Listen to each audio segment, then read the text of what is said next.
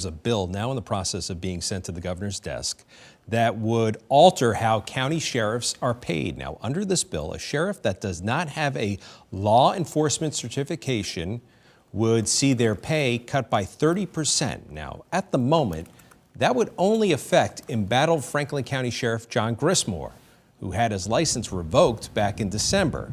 Sheriffs that have a level 1 license would see their pay reduced by 20%. We thought that really you can only do half to 70% of the job, so that a 30% reduction in salary seemed like a reduction that was commensurate with the duties that you'd be able to perform if you didn't have a certification. A certification means that you can carry a gun, that you can perform law enforcement duties. We're told that Governor Phil Scott is expected to sign the bill into law.